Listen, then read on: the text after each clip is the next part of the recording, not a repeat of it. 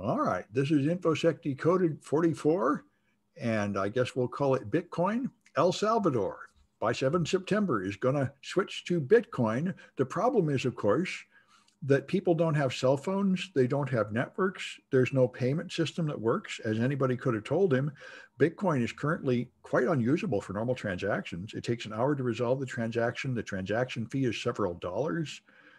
They've got Lightning Network planned, but they haven't figured out how to do that. So he's promised to make everybody pay for everything in Bitcoin when there is no actual way to do that at all. So they're scrambling to come up with something that they can pretend will actually be Bitcoin by 7 September. So we'll see what this turns into. It sounds like another poorly thought out disaster in the cryptocurrency space. And then Liz has got, Putin is going to stop ransomware. He doesn't know that we stopped it ourselves last week. But anyway, go ahead.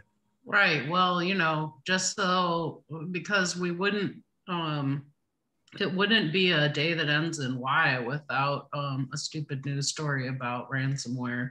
I felt like I had to do my part today. Yeah.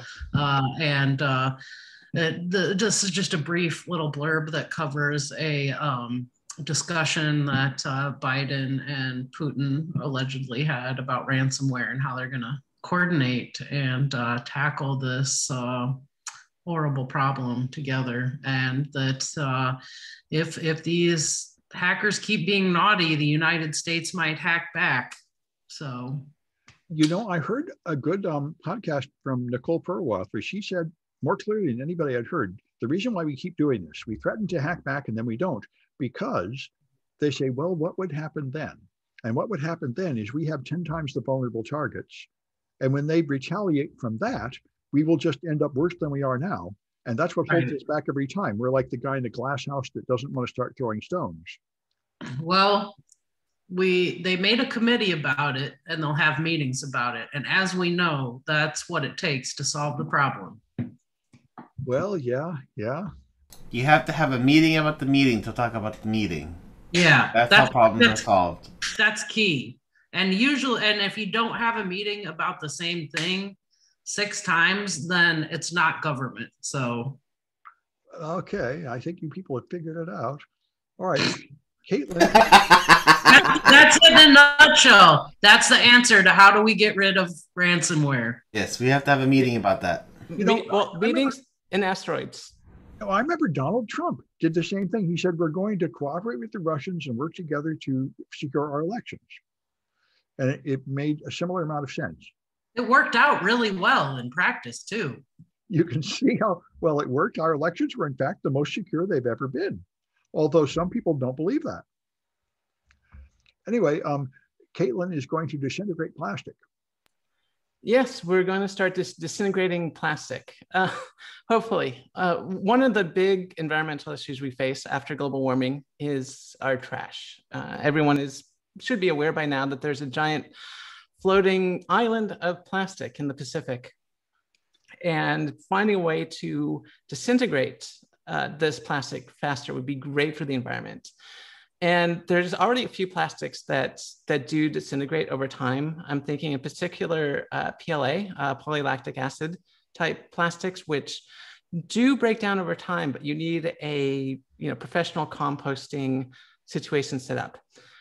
This new plastic, outlined in New Atlas News by Nick Lavars, talked about a new type of plastic that will apparently break down under the sun, which is really good if it's floating on top of the ocean, for example. Mm-hmm. And so I'm really hoping to see how this works. And one of the things about plastics is, of course, that it is designed to be exposed to the sun and to contain things. So it'll be interesting to see how this plastic will be able to be used, like whether or not we'll have to start wrapping plastic in paper to make sure it doesn't disintegrate when it gets exposed to UV light or whatever. But, I'm very happy to see these advancements happening. Yeah, there's quite a bit of plastic that can't handle the sun. I know that's why all the electric cables have to have that thick black stuff. The other plastic can't handle sunlight. Right. Yeah. All right. And Irvin has the answer. Release the PCAPs. No, not an answer, but following a story. Yeah. My pillow guy said that he had the PCAPs and was calling all the CISSPs to action and whatnot. Yeah. Well, he said PCAP, and that piqued the interest of none other than Laura Chappell herself. Yeah. The PCAP expert. The PCAP expert herself. So she's been asking him to show these so-called PCAPs that he has. He's been calling them. She even joined that new Twitter thing from them. I didn't know they had one, but yeah, what is that? That new platform that they made.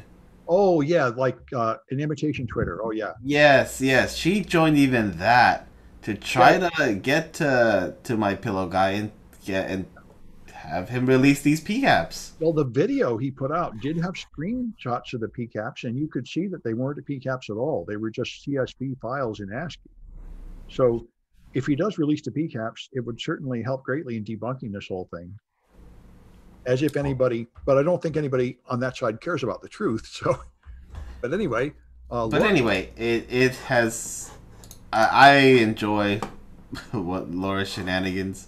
Oh yeah. And it's just been fun watching her go after and publicly say, "Okay, here I am, basically willing to give my expertise pro bono. Like, give me the info." Yeah. Well, she is the real expert.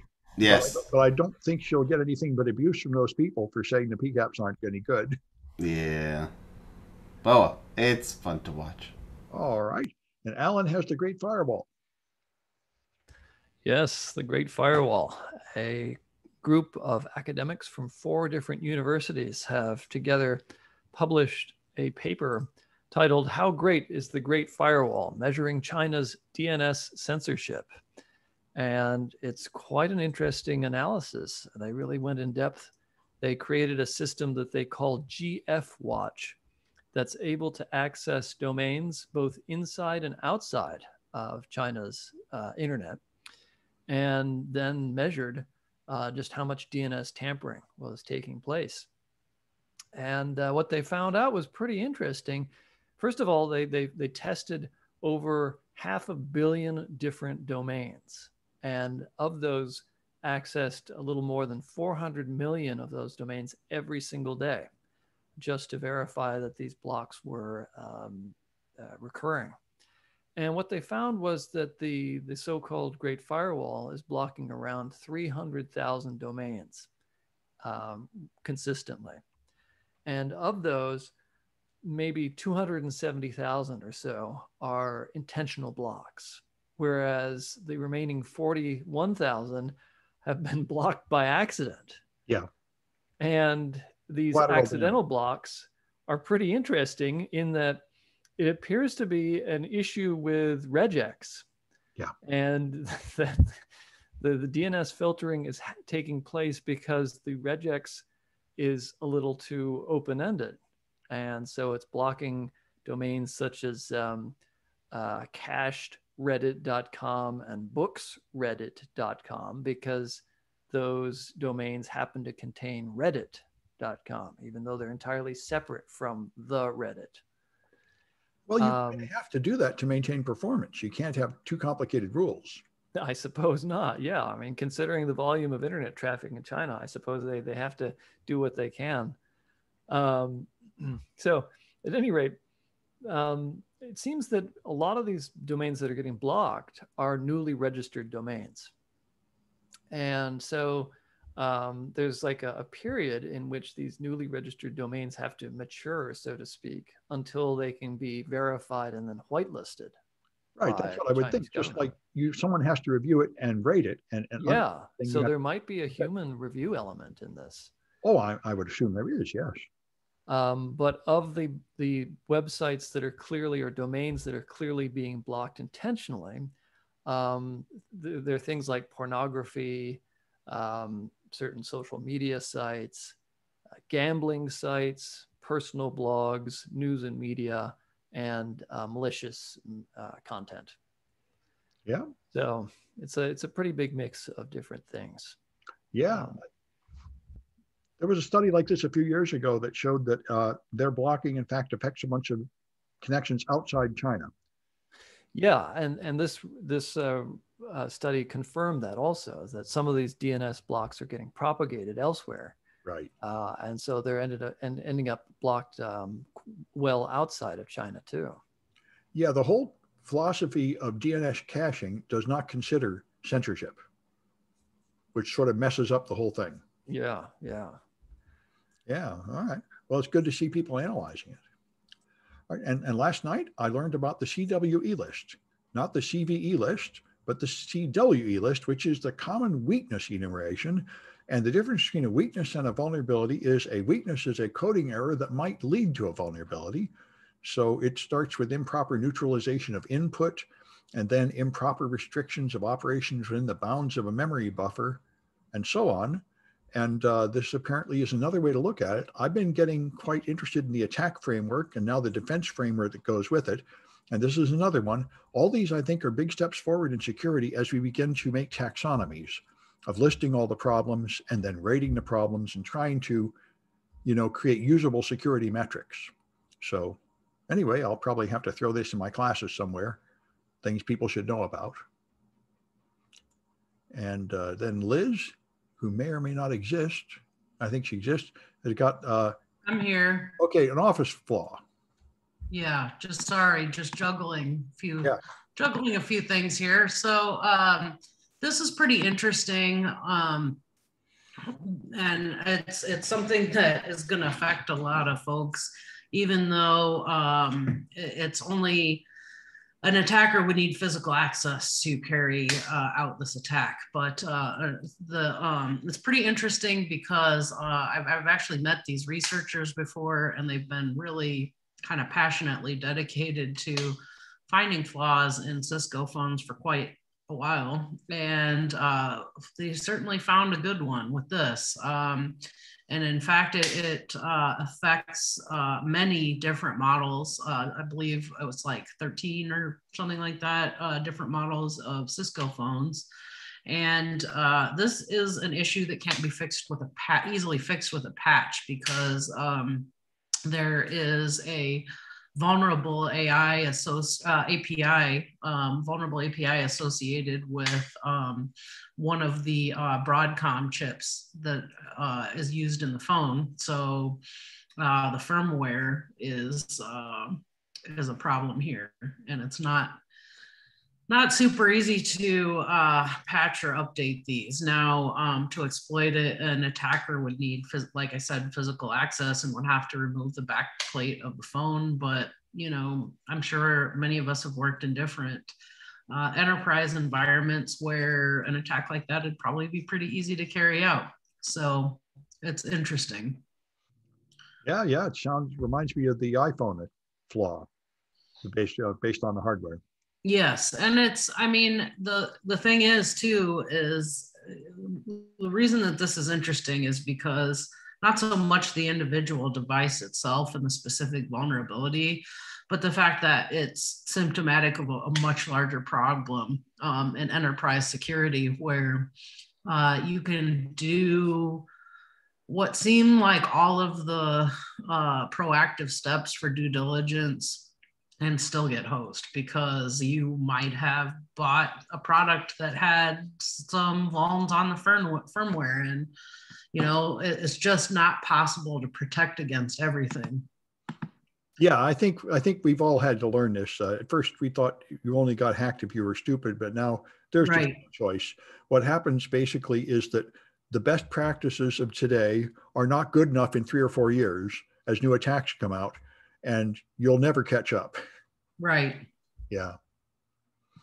All right. And so the only thing you can do is have defense in depth. You just have to expect all kinds of problems to appear and then respond to them. Right. And also, like, the metaphor I like too is that it's like cleaning your house, because companies will ask me, like, well, what all do we have to do before we're secure? Yeah. And like you'll get to this ultimate point where you've done everything you need to do, and it's not like that. It's like cleaning your house. You can't just clean your house once really, really well and expect that it'll just never get dirty again. Yeah, because that's not how it works. You have to keep a clean house. You have to continue to to clean up messes as they happen, and security is much the same way. Yeah, that sounds good. Yeah. All right. And this I thought is pretty great. Kaitlyn found the good side of China's cracking down on crypto.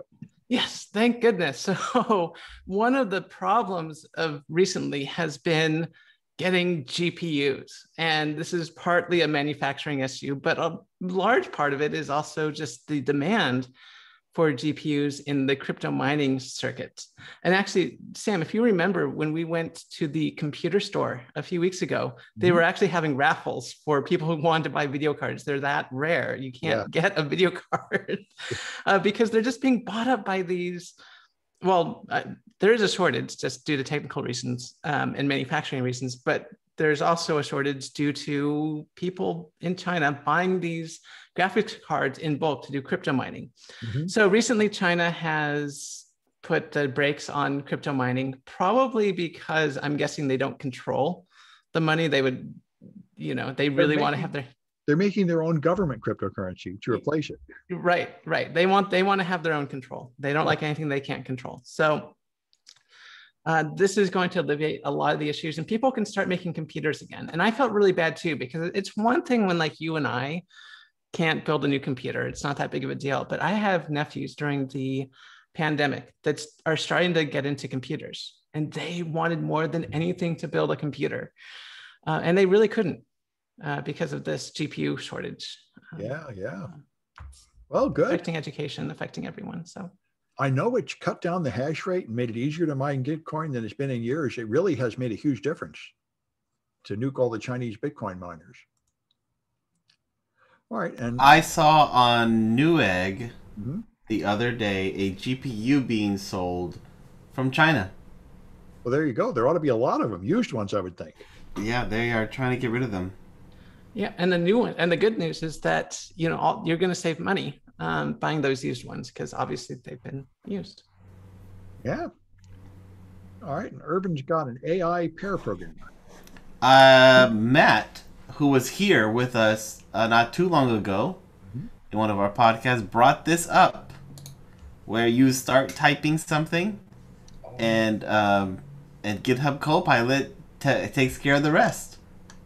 So it helps fix your syntax the way like Apple spelling check fixes your spelling.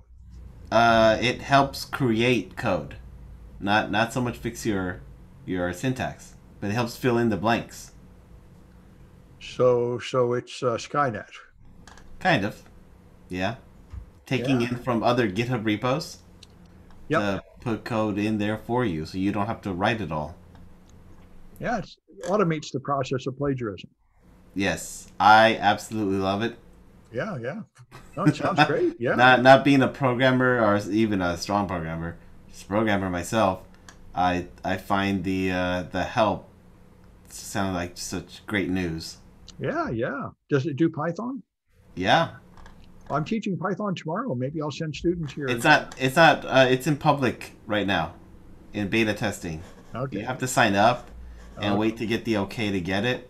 Oh, okay. I think once this does get fully released to the world, I'm sticking this everywhere I can, because, That sounds great, yeah.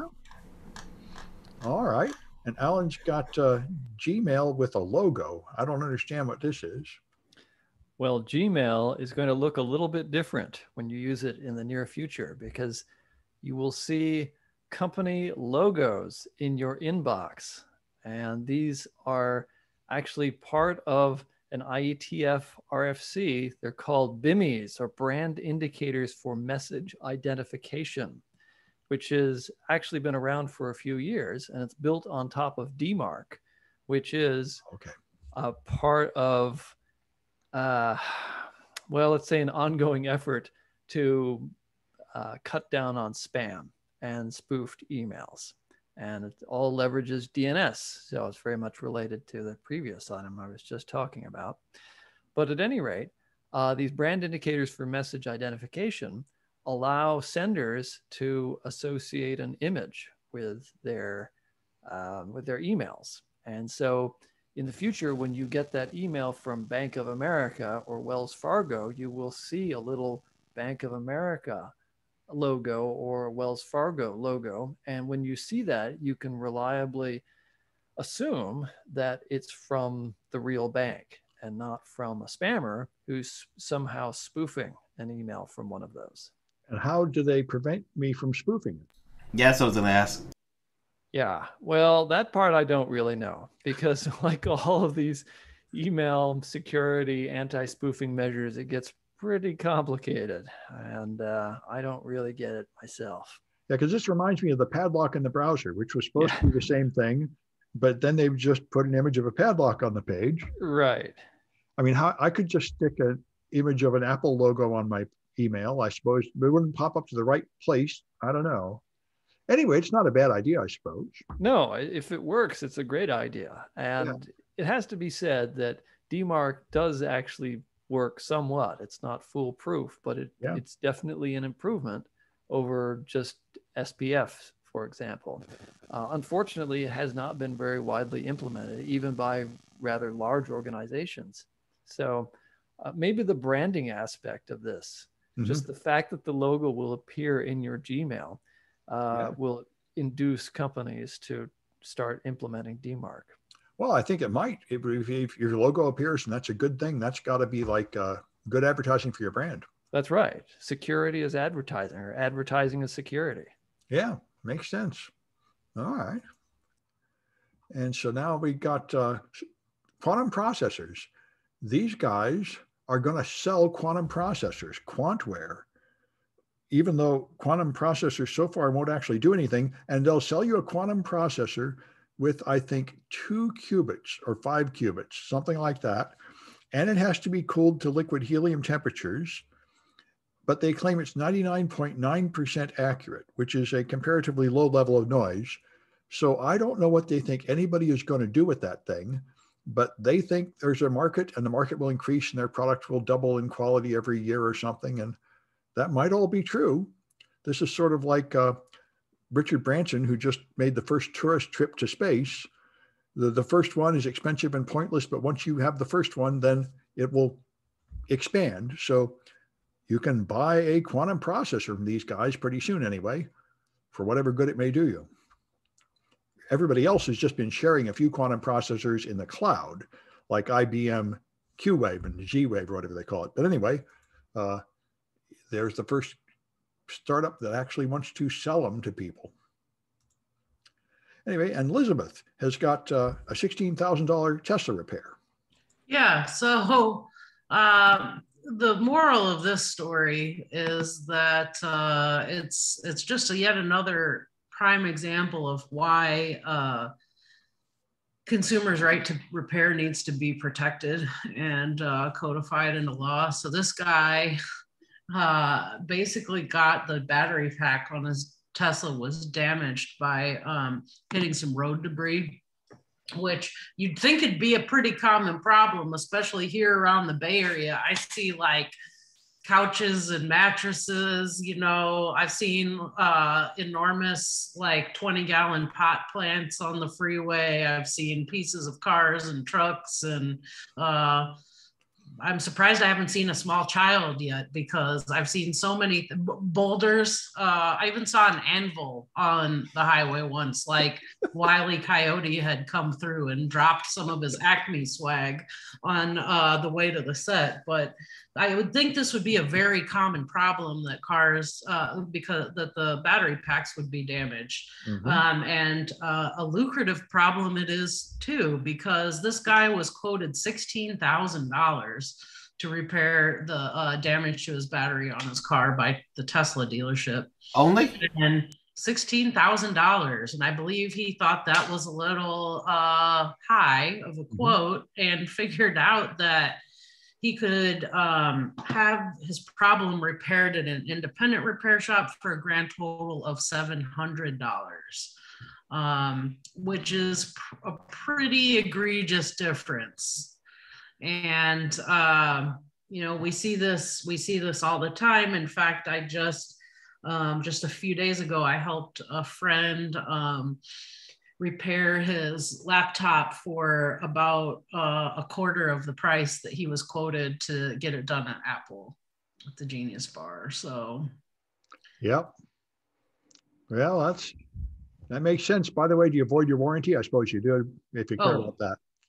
For sure. Yeah, yeah. Yeah, well, but at least it's not illegal to fix it, right?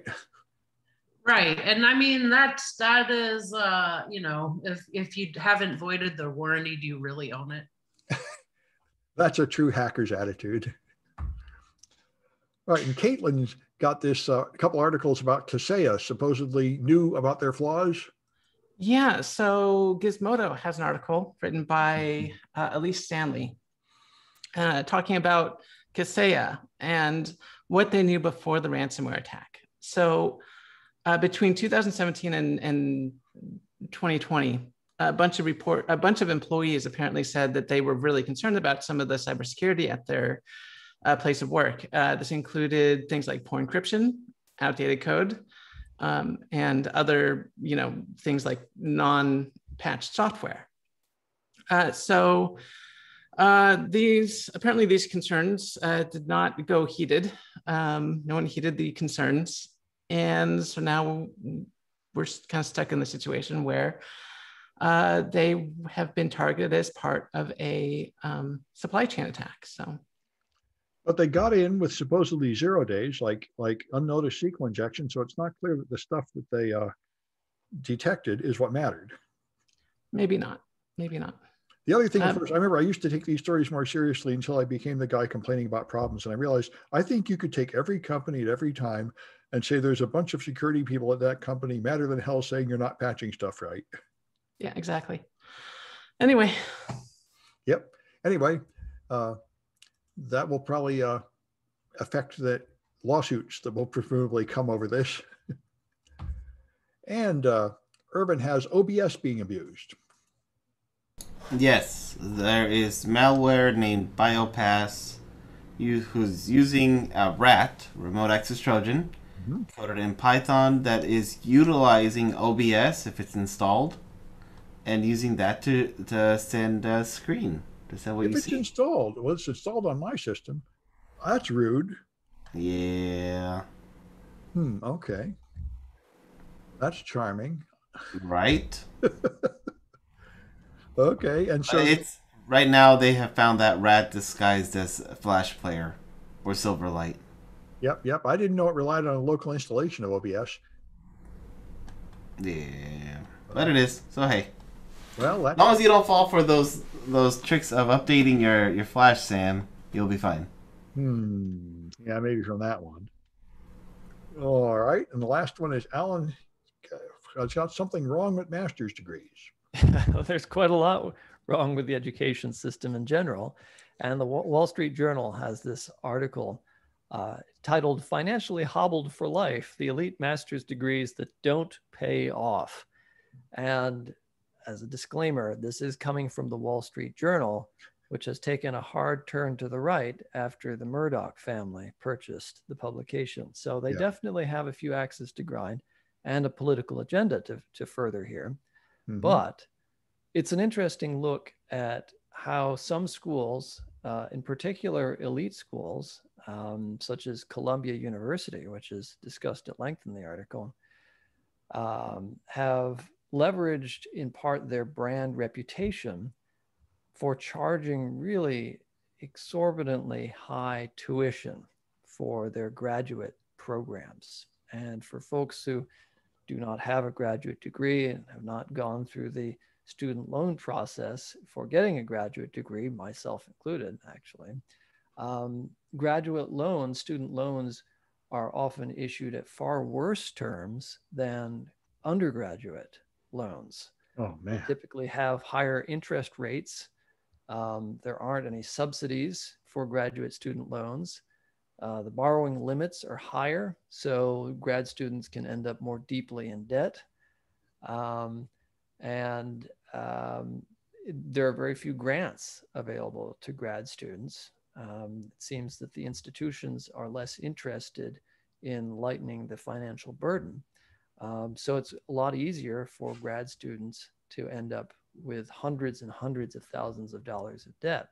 There's been a lot of coverage of how like fourth tier law schools are a bad deal, but less attention paid to like the MFA programs of the world. And so this story goes into depth of, say, the film program, graduate film program at Columbia University, and how students are ending up $250,000 in debt with very poor job prospects, or maybe they have okay job prospects, but still very poor earnings, because most people do not make much money in the film industry.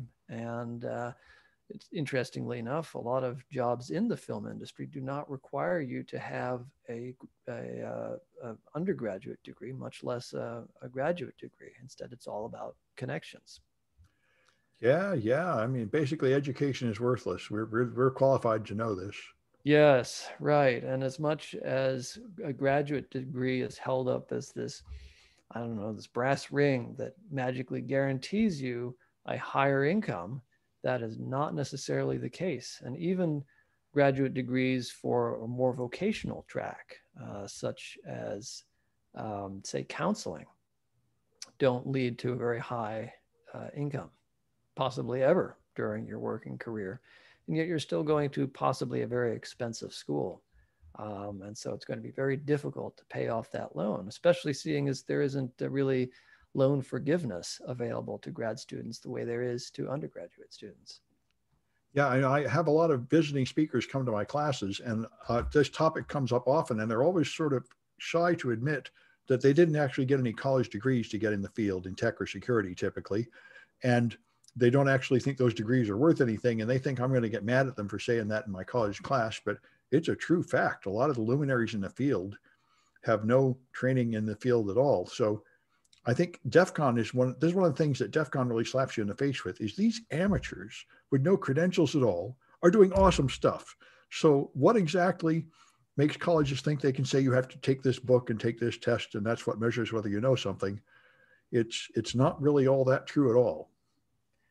Yeah, and it has to be said that there are some programs out there with very good security-focused master's programs or PhD programs. And so for people who are really interested in doing hardcore research, for example, security-related research, some programs really are very valuable. And Liz can speak to this.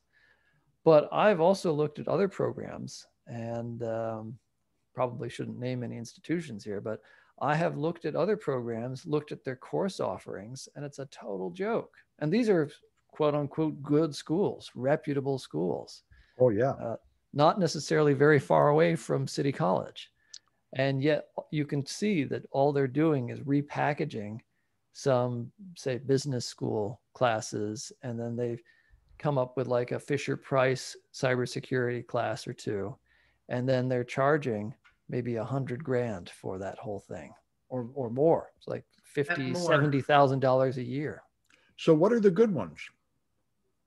Do you know good ones, Liz? It's sort of a spectrum. Some are better than others, but I suspect that Alan and I looked at a similar highly regarded school that's not too far from City College of San Francisco, and came to a similar conclusion about their security degree. And I mean, this is a top CS school, and the program was just appalling. And I think too, I've heard a hiring manager say, well, I have seen people turn up, I've seen a manager say, I've seen people turn up that have a master's in cybersecurity yet can't execute a basic command line prompt. And I mean, I believe it from what I've seen from some of these programs. Yeah, well, I which would is unfortunate. Well, I would expect Carnegie Mellon to be pretty good. Yes, they're doing some really cool research. I have heard good things about what is it? University. It's a Dakota State. I've heard good things about Dakota State, and their team often does well in the competitions, and I think Central Florida, right? University of Central Florida also always one of the top schools. And Stanford. Well, they don't have a dedicated cybersecurity masters, though. Well, they have a great team, but I guess they don't have the curriculum to back it up. Right. Yeah. Yeah, I think the point is that brand name doesn't necessarily count for much in the way of quality of cybersecurity master's programs. Yeah. Like another school that comes to mind is Wright State University in Dayton, Ohio, which is not widely known at all, but they do have some really interesting classes like on FPGA security. And that's probably the only class in the world on FPGA security. Well, that's amazing. This is true of other fields too, though. You just have to cherry pick your grad school. Each one is good at one thing and not good at another. But, all right. Well, I guess that's it for this one. And it is Monday night. We'll be back on Thursday night.